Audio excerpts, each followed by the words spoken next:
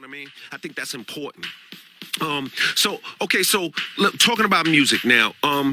I appreciate the shout out on the last track. That track was the Walk on Water. That shit was, that meant a lot to me. Big James Todd Smith.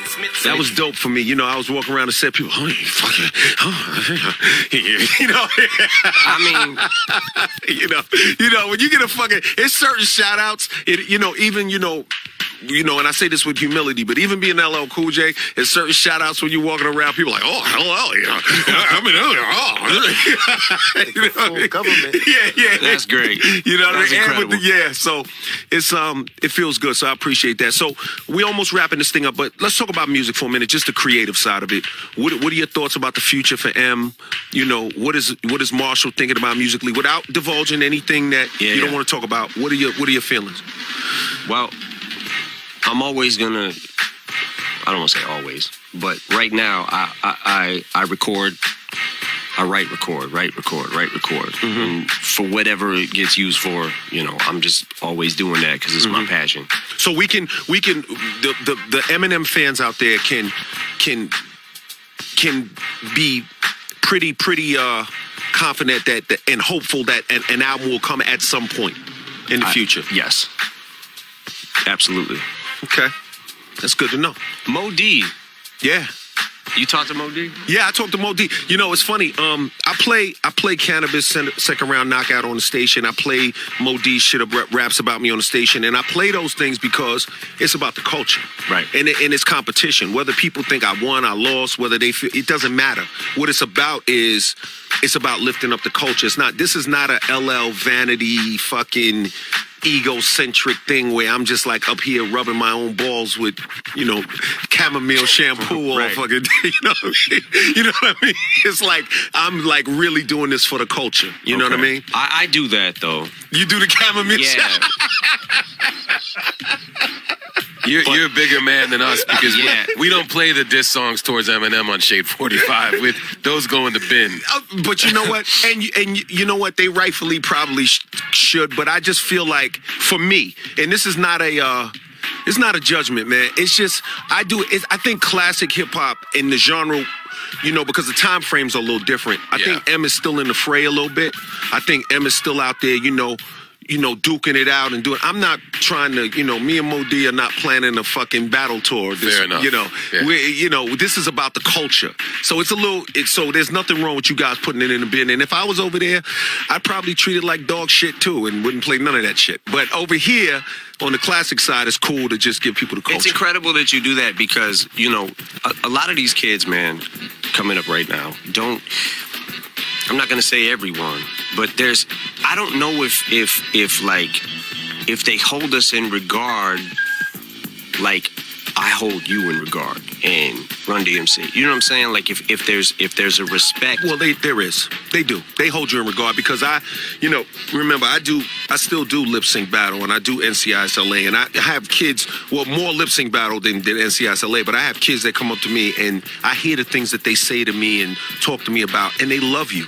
Like it's not even just me I'm talking about. You're talking about I'm talking the about generation. Like, if these kids understand, what you are to rap. Oh yeah. And were when you first came out. You know what I'm saying? Like what and the battle between you and Mo D, and just hearing the back and forth on record and people getting to see an actual pretty much like spectators watching a battle. Yeah. Like all of that was so important to hip hop and I wish that these kids could experience my first time hearing an LL Cool J record or my first time hearing a Cool G rap record. You know what I'm saying? Rakim, Kane, like my first time hearing that and experiencing that and trying to get home by 4:30 because MTV Raps might play the new LL video. They might play the new EPMD video. You know what I'm saying? Like the feeling of that is what I feel bad for a lot of these kids for not.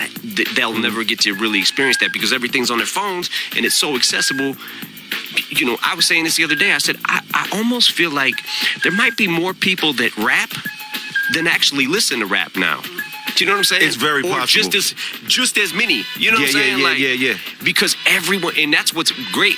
Honestly, I never thought that hip hop could get bigger than it was even 10 years ago. But it's like it's the biggest, it's the absolute biggest music on the planet. It's, in my opinion, the best music on the planet. But it's even bigger than it was, and it just keeps getting bigger. And it's incredible to me that and great that a lot of these kids coming up can have something like, yo, I can do this now. You know what I'm saying? When we were coming up, it was like, man, if somebody didn't hear your fucking demo, you're fucked. You're out. You know what I'm saying? Yeah. So it's like, just watching that is like, that's incredible to me. But again, you know, just experiencing that, you know, I played Haley, I'm Bad, the video, right? And I said, she knows who you are because she knows how to talk about you. But I said, just picture being a kid and seeing this video for the first time. So she watched it. She was like, you know what? I can see why you liked it. I absolutely can see why you liked it because I like it. That video was crazy. The kidnapped Shorty in the beginning. Yeah. Come on, man. Yeah. You know, it's funny, man. I remember, you know, doing that video and doing all of that stuff. And, you know, I'm just real grateful. You know what I mean? I'm very grateful. You know, the things that have happened in my life, I'm very thankful for. I don't take any of this for granted. You know, the only place I'm ever, only place I'm doing arrogant and cocky is on the records because I'm supposed to. But other than that, I'm not going near that shit. That shit is poison. And I'm just, I'm just glad to be able to do this for the culture, man. And I, I just want to say again, because you have, your own channel, you have your own life, you have a huge career. I appreciate you guys participating and being a part of this because I think that, like I told you offline, a couple of 100 years from now, this is going to matter. Yeah. This is for posterity. This is about the legacy. This is about the culture. We are basically giving people we are documenting history. Right. You know what I mean? Because we are, a generation that grew up with the music. We know all of the players, and it's like we still have the founding fathers here with us. It's like, running around with the founders of a nation, like the whole genre of music. We have the founding fathers with us. So, this classic hip hop thing is important. So, that being said, look, I appreciate you for being here, man. I appreciate the fact that you dedicated yourself to the craft the way you have. Thank you. It matters to me. You know what I'm saying? I like the fact that you're passionate about what you're doing. You're a man of your word. And I just, the best is yet to come, baby. It's more to be done. Speaking of best is yet to come, I wish I could talk about those songs that I heard that you did. Yeah. Me, Al, and Mr. Porter, man, were fucking losing it. We heard 3 songs. Yeah, thanks. Holy moly. What is up with that? Oh, like, I'm definitely at some point I gotta get in there and do some music. Like I even said, I would love for us to, fuck around with something.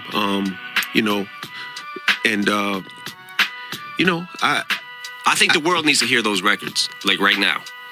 The 3 that I heard, we may or may have not have heard some things. Is what we're trying to say. No, we may or may have not. Yeah, I've been in the studio, experimenting with a lot of different people and doing different shit, and I definitely want to give the world some more music. I want to give the world a body of music that is absolutely explosive, and I got a lot of shit that I want to say and a lot of shit I want to get off my chest.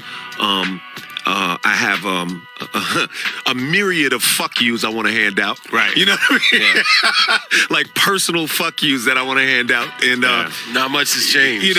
So it's it's just, like I'm gonna be honest, I told Z this, I'm gonna go ahead and I'm gonna give it. I said I'm at my best musically, I'm at my best when I'm doing one or two things. Either I'm really angry or really horny. Right. If I'm really fucking angry or if I'm really fucking horny, you're gonna get a fucking great record. You know what I mean? So I'm a little both. Well, I'm angry right now. Hopefully, I was gonna say you're neither right now. Yeah. Hopefully, you're neither. Yeah, I had to be careful. Yeah, because gotta go. Horny would have really went left. Yeah, that would have really been nuts. Yo. Have you heard Brass Knuckles yet? You know that track? Brass Knuckles, nope. Wait, new track we did right here. Yeah, it's don't downplay it. This is dope for an LL fan. Look, there's 3 LL fans right here. You heard it? I heard it. You heard it? Yes. I have not heard it yet. We're gonna give him a taste. You want to hear it? You want to hear something? Give him a taste Hell of the bass. So come on, man. Yeah, Run it. Cut it out. Yo, man. all right. You can play some of it. The king of crowd.